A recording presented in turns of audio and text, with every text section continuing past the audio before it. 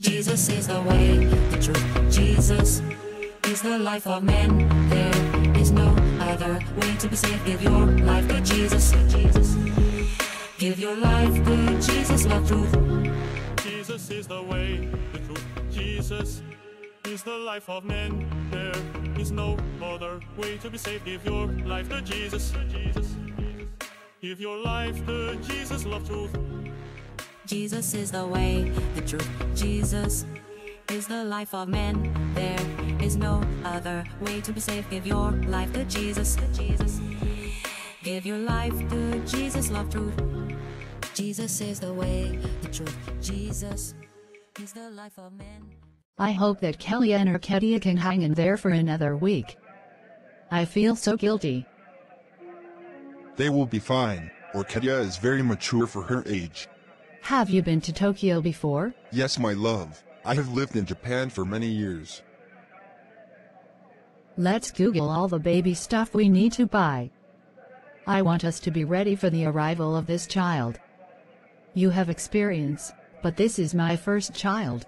When Arcadia was born, I bought all the things that she needed. Her mother only cared for her until she was 2 years old.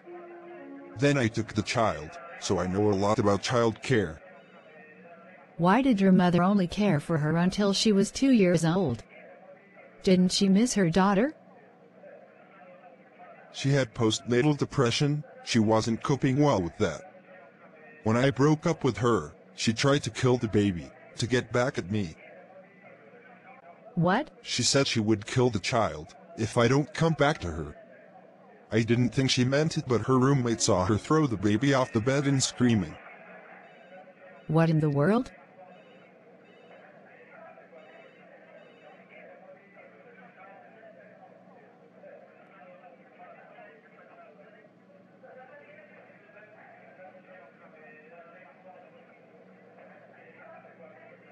Her roommates brought the baby to my mother's house, full of scars and bruises.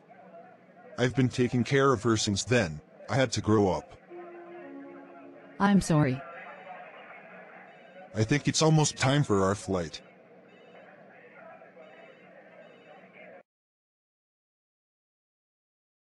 Hey. It's so great to be back in Tokyo, isn't it? Yes, it is. So David, will all your friends fit into our apartment? They probably will, but they are all renting different apartments. By the way, Bonnie. Yesterday I saw you wear high heels and a diamond necklace. Yes, David, I'm 5'1", so I need to wear high heels every now and then. By the way, that diamond necklace belonged to my great-grandma, so I wear it sometimes. Bonnie, those items could land you in hell. They are unholy, so they defile you. If you're defiled and your garments have stains, you can't get into heaven. Really? I thought it was just makeup. There are many traps that have both set for people, especially for women, because they are easier to deceive. Hey. Sorry, but it's true. Remember that woman that we listened to on the laptop, in Kenya? Trying to remember. Sipra Mashallah. Yeah, her. Well, she has a sister called Rachel. She talks very clearly about holiness for women. I have some of her videos on my laptop. So this is the video that you were talking about? Yeah. I want you to listen to that because people do a lot to share these messages.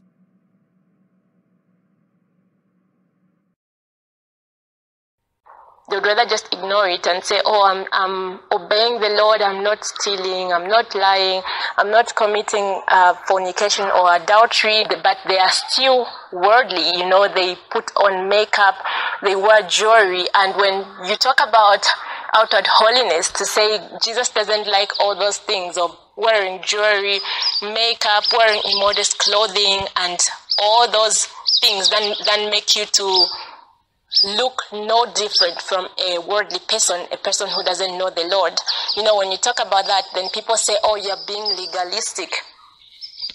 people say, oh, you're being legalistic, you're trying to bring the Old Testament into the New Testament, which is actually very false, because those very people who again quote verses from the Old Testament to support wearing jewelry, they are going to quote all those Old Testament examples and then say that, look, God has nothing against us wearing all these things like jewelry, makeup, and all those things.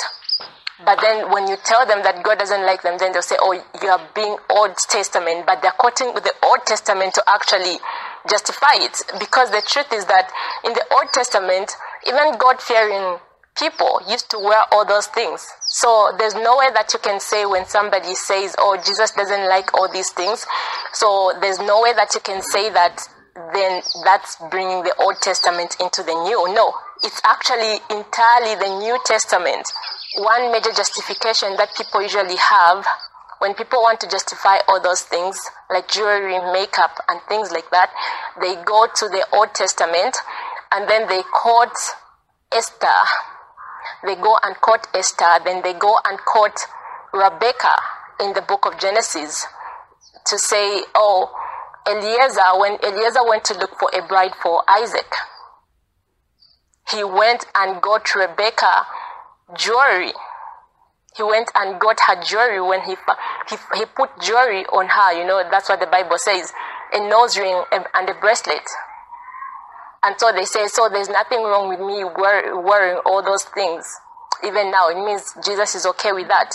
But, we need to learn to sit down and to learn from the Holy Spirit. Winter is approaching. It's almost Christmas. What's Christmas like for you? I don't know. It's a beautiful holiday. Best time of the year. So, let's start with our Bible study.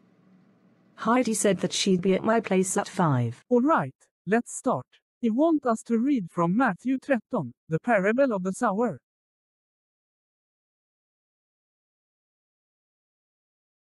Behold, a sower went forth to sow, and when he sowed, some seeds fell by the wayside, and the fowls came and devoured them up. Some fell upon stony places where they had not much earth, and forthwith they sprung up, because they had no deepness of earth. They were scorched, and because they had no root, they withered away. And some fell among thorns, and the thorns sprung up, and choked them. But other fell into good ground, and brought forth fruit, some 100-fold, some 60-fold, some 80-fold. Who hath ears to hear, let him hear.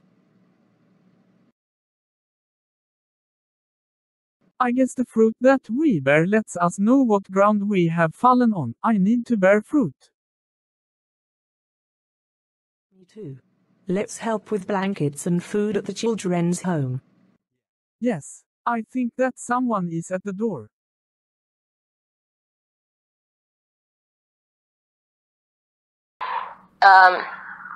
This message needs to reach more people. About if all women these knew things, these things. I urge you to May just Jesus go help us share this and word. seek the Lord God on your own with an open heart that is willing to learn.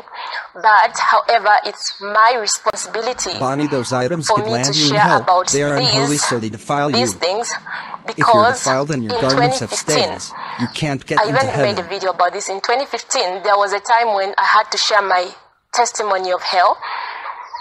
And then because I know it's always, let me tell you, it's always so very offensive. So when I'm sharing my testimony of hell, and then I share about how Jesus showed me a Muslim man who was in hell, or I share about how Jesus showed me a woman who was in hell for fornication, people are so comfortable with all those things because those are the things that the church has embraced as sin.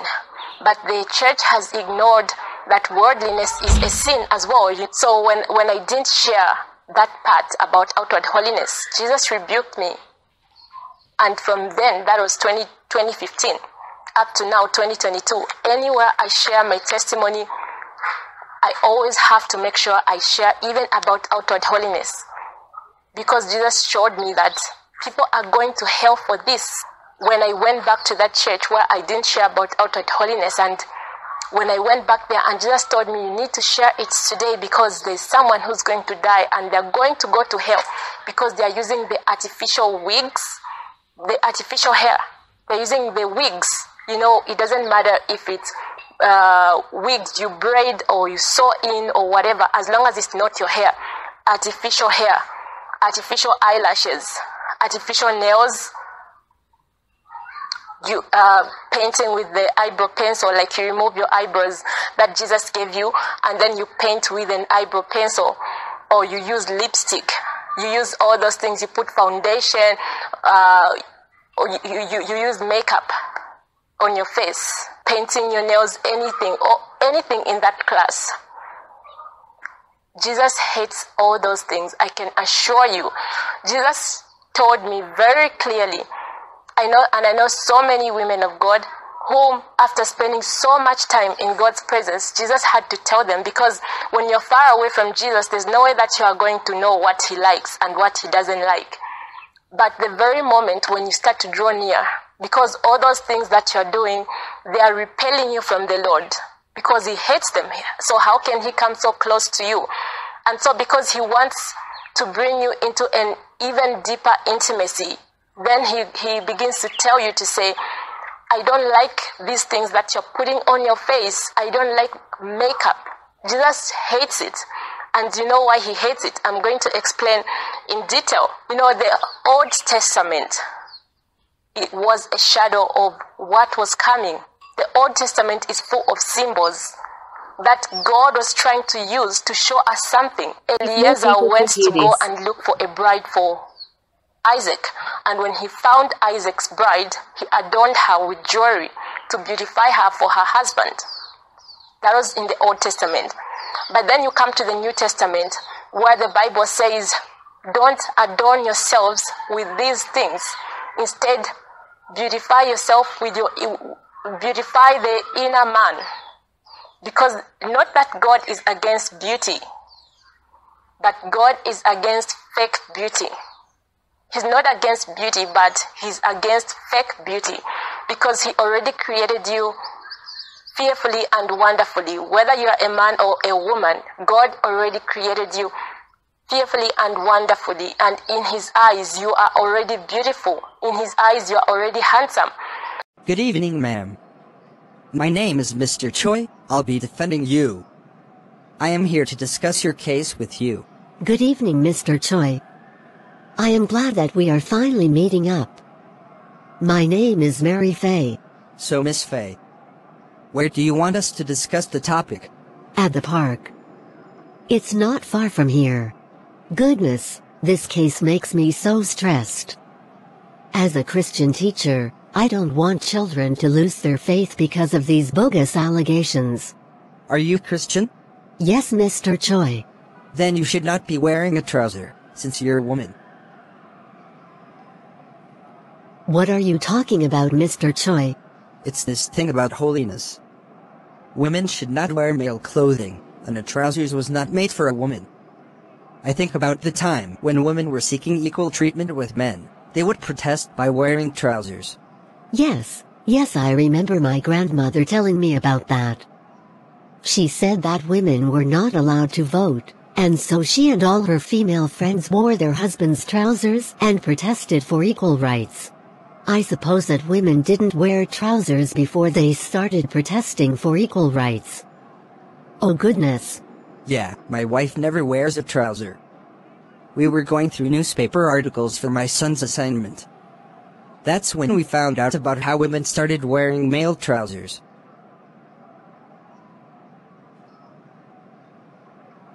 Can we go through the events that led to the charges? Well, it started a few months ago, when I started teaching English.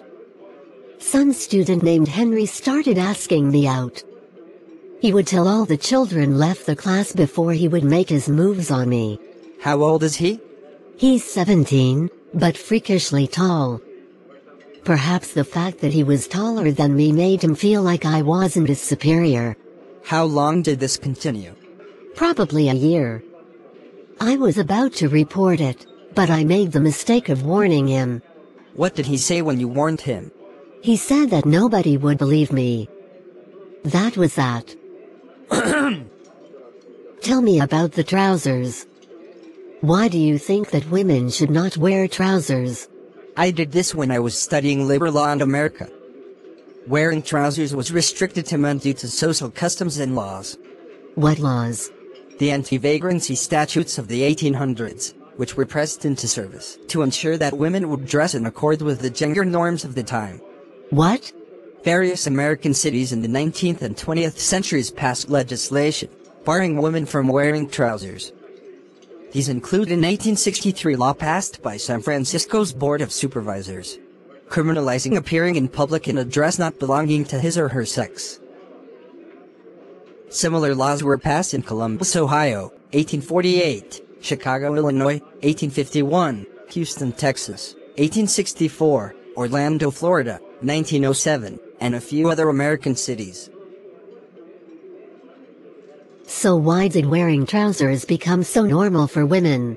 The case of my grandma, women wore trousers in defiance of these norms, like the 1850s women's rights movement. Female slaves that would run away also wore trousers as a disguise. Apparently some women wore trousers in attempts to evade the gender pay gap. It was not seen as normal for a woman to wear a trouser until the 80s or 90s.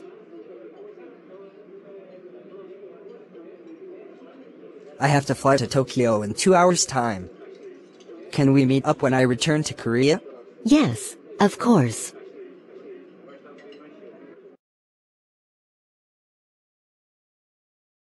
And so he hates when you go and then you think that you can enhance your beauty with all these things. But in the Old Testament, Eliezer represents the Holy Spirit.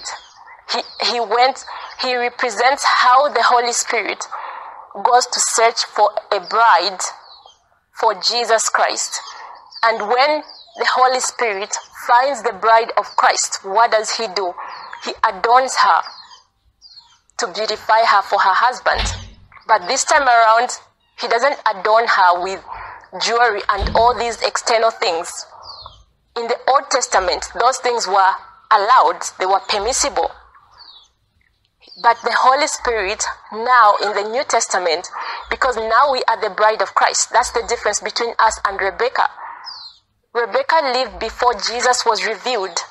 And because Jesus was not revealed, there was so much ignorance on what is really pleasing to the Lord. People lived in so much ignorance. That's why you find that in the Old Testament, you find that people were marrying polygamous marriages. But in the New Testament, now Jesus is revealed. Now he is teaching us what is truly pleasing to him. And now he says, no, you cannot divorce your wife. You cannot marry another woman after you have married your wife. Yet in the Old Testament, you find that even men of God had more than one wife. Abraham, he was married to Sarah, but he went to go and have a child with his concubine.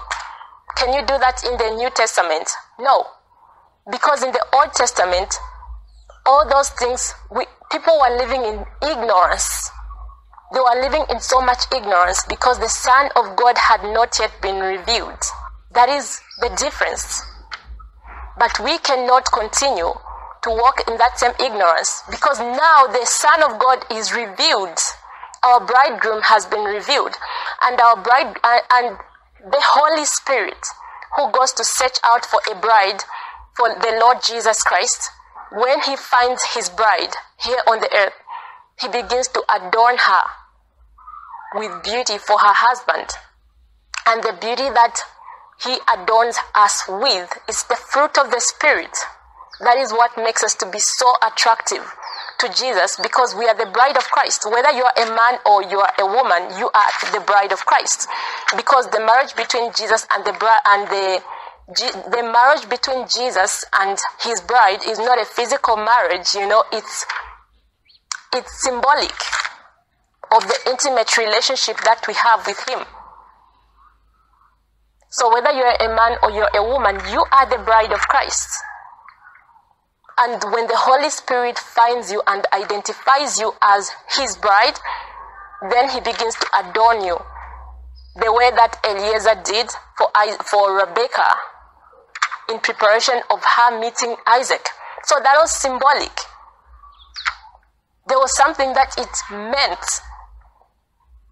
And in the New Testament, we do not find that same thing happening. It's the same thing with Esther. People like to quote Esther to say, oh, Esther went through this process. That means I can also go and put makeup on my face. I can go and remove my eyebrows and just draw with an eyebrow pencil. I can go and do this and that. You know, I can go and wear all this jewelry. That's the Old Testament.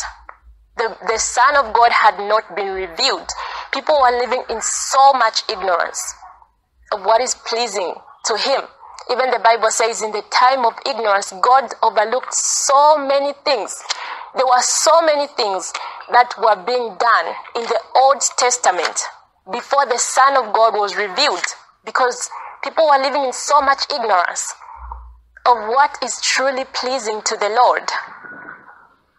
And again, for Esther, it's a symbol of the preparation that the bride of Christ has to undergo to beautify herself for her husband.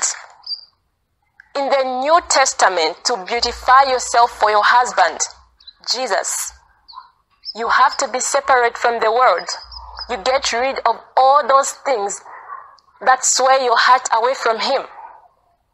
You get rid of all that artificial beauty that is so unpleasing to your bridegroom. You get satisfied with how God created you to beautify yourself for your husband the way Esther did.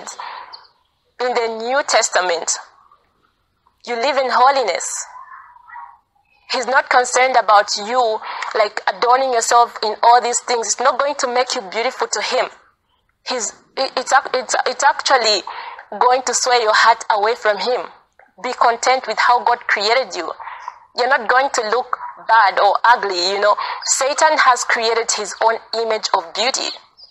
God created you and then said that He has made you fearfully and wonderfully. He created you and then He saw that it was good. It was good enough. But because Satan hates God so much, you know what he did? He went and created a certain fake image, an image of a fake human. You know, like everything about you has to be fake. Your nails are not good enough, put these fake ones. Your eyelashes are not good enough, put these fake ones. Your eyebrows are not good enough, put these fake ones. This color on your lips is not good enough, put this. Your hair is not good enough, here's a wig or a weave, or here's artificial hair. And then He conforms you to His image. Yet God created you to His image, but Satan wants you to be in His image. So you're changing from God's image to Satan's image, and it's very, very, very distasteful to Jesus, I have to tell you. I used to sell backpack here. I'm glad to be in this place. We could fly to Tokyo on Friday. I booked a flight last night. So that's what you were doing on the laptop? Yeah, that and playing tire tracks. This street racing game. You play video games? No, not really. But my son does, and when he uses my laptop he downloads racing games. Oh, I see. Are they going to be in Angola this December? Yeah, I want to spend Christmas with my son, but his mother insists on coming along. I hope she likes it there. Will they be staying with us? Yeah, I hope you don't mind. Okay. Thanks, I knew you'd understand. Yeah. Can you believe that I've never visited David since he moved to Tokyo? This probably the first time I'll get to see their place. We should come more regularly then. We should. Did you hear about the war in Israel, in the Gaza Strip? Yeah, do you have any family there? I don't know. My mom would know, she grew up in Israel. I grew up in America, and my father was European. But I really feel concerned over what is happening. May God save Israel. May God save Israel. Are you finished with filming? Yes, but we might have to do some scenes over. They are releasing the movie in December.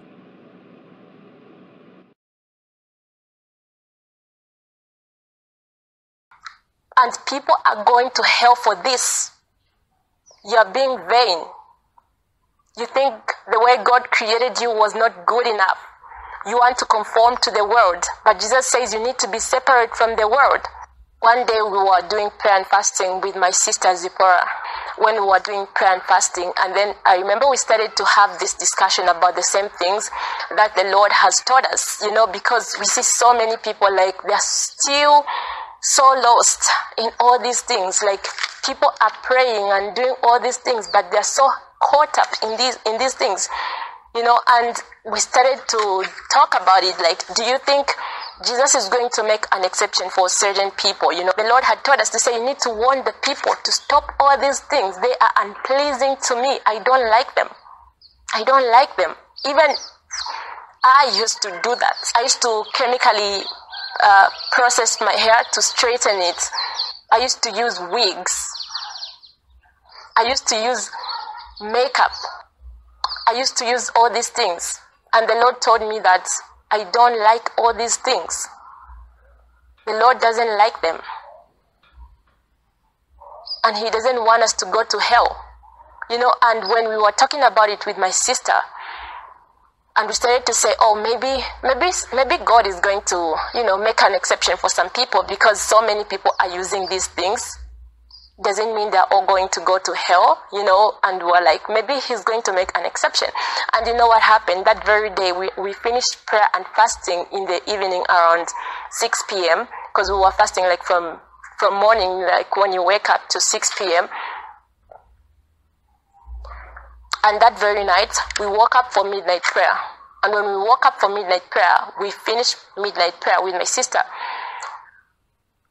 And when we went back, like my sister went to sleep, I went to bed. But when I just put my head on the pillow, that's when Jesus took me to hell. He took my spirit to hell. Because Jesus was hearing my conversation with my sister during the day when we were saying maybe He's going to make exceptions. And Jesus went to show me a woman whom I knew very well. He went to show me a woman I knew very well who had died just a year ago. And the time when the Lord took my spirits to hell, this was on her first anniversary. This was like just days before her first anniversary, or the first anniversary of her death. And everybody had said this woman has gone to heaven.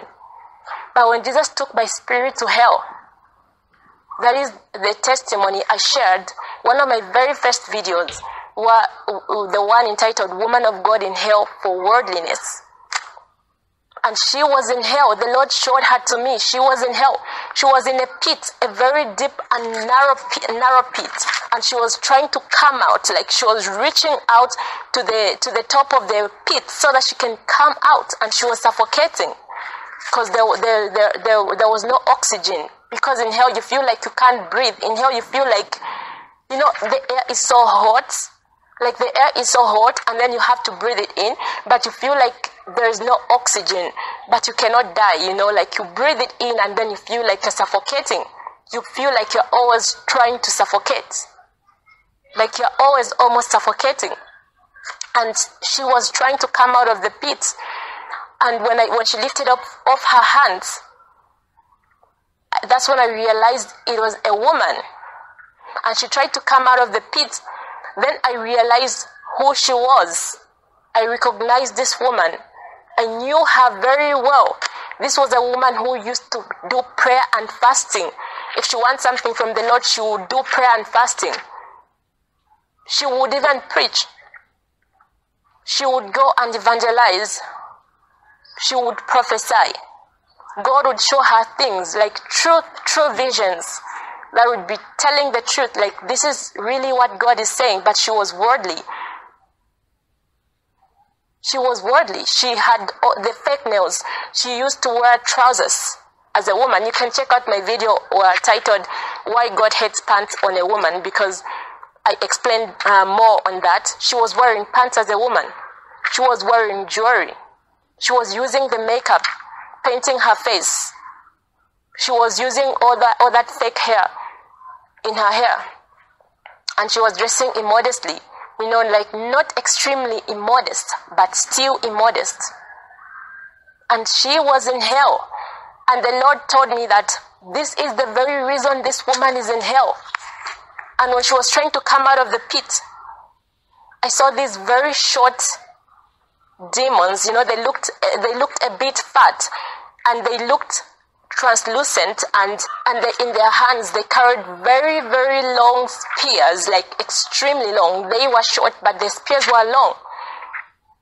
And right there at the edge of the spear, you know, where it's pointed like an arrow, it was a bit curved in like that. On both sides, it was curved in, so that when they pierce someone, when they pull it out, then they would pull out with a lot of skin.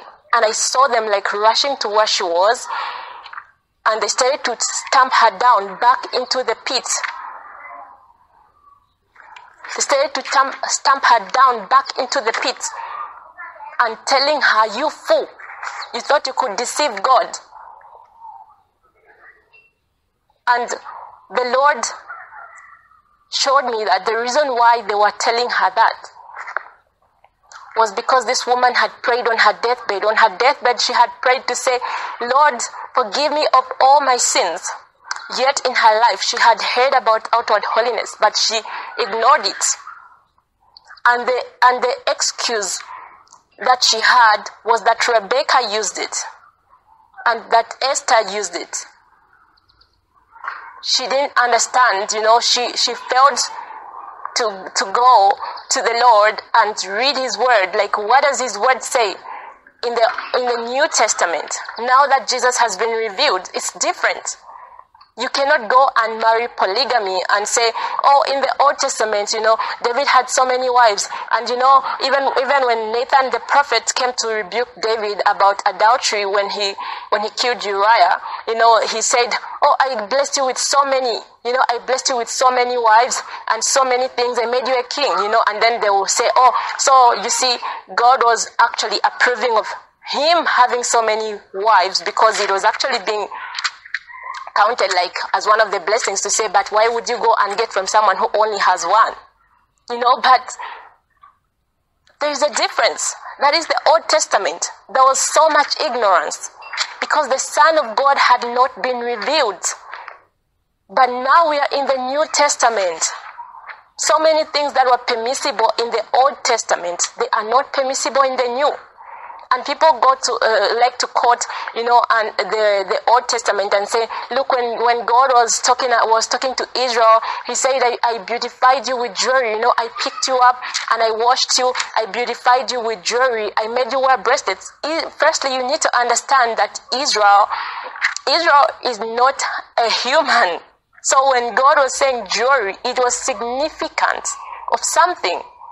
The same way that like the story of Rebecca, the story of Esther, it's signifying the beautification that the bride of Christ is undergoing right now. And that beautification is separation from the world, to have a clear difference between someone of the world and the bride of Christ. God wants a clear difference. All those things were symbolic. People in the Old Testament were getting drunk. In the New Testament, it says drunkards will go to hell. So there's so many things that were permissible in the Old Testament. But in the New Testament, the Spirit of God, the same way that Eliezer went to beautify Rebecca for her bridegroom, the same way the Spirit of God, now that the Son of God has been revealed, now that Jesus has been revealed as our bridegroom, the Holy Spirit, he searches out the bride of Christ and he beautifies her for her bridegroom, free from vanity, so that her heart may be only for her groom, free from all those things, so that her heart may belong to her groom. Jesus hates those things, and if you come in his presence, he's going to tell you so clearly. It's very important to Jesus. That's why he had to come and show me that very day when I said, "Oh, maybe Jesus is going to make an exception." That very day, Jesus came and took my spirit to hell and showed me that no, because he doesn't want people to perish. He doesn't want people to perish. The only people who are going to perish are those who are not seeking him in truth and spirit. But even if nobody preaches to you, even if nobody tells you, as soon as you begin to come close, because all those things of vanity, fake beauty, changing yourself from God's image to Satan's image, because you want to conform to what Satan calls beautiful, and you think what God has made is not beautiful. You think God needed your help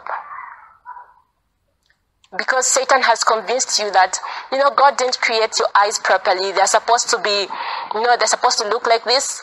God didn't create your hair properly. It's supposed to look like this. You are changing yourself to Satan's image from God's image. You are sinning against the Lord. And Satan is taking so many people to hell because of vanity. Like when Jesus showed me I was going to go to hell because I was straightening my hair. Like if God created you with curly hair, then you want it straight. Because you think what God created is not good enough. That's so displeasing to the Lord. Just be whom God created you. Be whom God created you. Do not conform to the standards of the world or to what Satan expects of you, because Satan perverts everything God created just because he hates God. And so he wants to pervert even man who is created in God's image, just in order to defy the Lord, to say, look, you said what you created was good, but look, it's not good enough. It's supposed to be like this. Changing your body for vanity, going for surgery. Not health surgery, but I'm talking about going for surgery to beautify yourself, to start to look like what you want to look. It's different with the health surgery. Like if somebody has an abnormality and that needs to be corrected, that's different. But just when you say, oh, my eyes are supposed to look like this, or my nose is supposed to look like this, you are sinning against the Lord. And this is very important to the Lord. It's very important to Jesus that I address these things, that I talk about these things. And the Holy Spirit bears witness. The Holy Spirit bears witness to all those people whom he wants to reach. There are so many people whom I know, even whom the Holy Spirit taught the same thing, like don't stop doing it. When you start coming close to him, he will show you are so vain. You are still an idolater. And so many people say, oh, no, for me, I don't really have to get rid of makeup and jewelry, because it's not an idol to me. Why is it so hard for you to let go of if it's not an idol? Just that very resistance. And I have been there. I know how hard it is to let go of those things because you are so used to them. But Jesus wants you to be fully his. And those things are not pleasing to him. We are not in the Old Testament. We are in the New Testament. He wants a pure bride, unspotted by the world. He doesn't want a bride who is chasing after, oh, what is the latest fashion now? Oh, what is the latest fashion now? Your heart is not with your groom. He doesn't want that kind of bride. She's not the one he's coming for. Jesus wants a bride who is unspotted by the world, whose eyes are only for him, whose ears are only for him, listening to what the Spirit of God tells her, seeking her Lord, not still entangled in all these worldly things. And when we talk about these things, when we talk about outward holiness and fake beauty, we're dealing with we are dealing with marine spirits. The spirit of Jezebel, we're dealing with marine spirits because they are all under the marine kingdom, controlled by the queen of the coast, who is a marine demon. And she is the demon that is in charge of fornication. That is why even in the time of Noah, when the fallen angels introduced all these things, even in the book of Enoch, some people don't believe, like, oh, the book of Enoch, they want to dismiss it and say, oh, where is it in the Bible? But the book of Enoch is actually quoted in the Bible. But when they introduced all these things, then what followed immorality. And it's the same in this age. That's why even the Bible says, as it was in the time of Noah, so shall it be in the days of the coming of the Son of Man. Why has Satan introduced all these things? To increase the spirit of immorality. And the hearts of many have grown cold because their hearts are so caught up in all these things of the world. But to be the bride of Christ, you have to be holy in every area. Jesus hates vanity. He hates all that fake beauty. Changing yourself to Satan's image. He hates it. But it has to be accompanied with inner holiness as well. It doesn't have to be for a pretense only, while your heart is full of sin. But Jesus' bride is the one who is complete, who is holy in everything, inside and outside. So it's time for us to seek the Lord and to beautify ourselves for the Lord Jesus, and to prepare to meet our bridegroom the same way that Esther prepared. But this time around, it's about our lives. It's about getting rid of anything that pulls us away from Him. And it's about conforming to Him and being different from the world, being separate from the world, and loving the Lord with all our hearts. We have to love our bridegroom, not this world, because the Bible says, love not the world, nor the things of the world.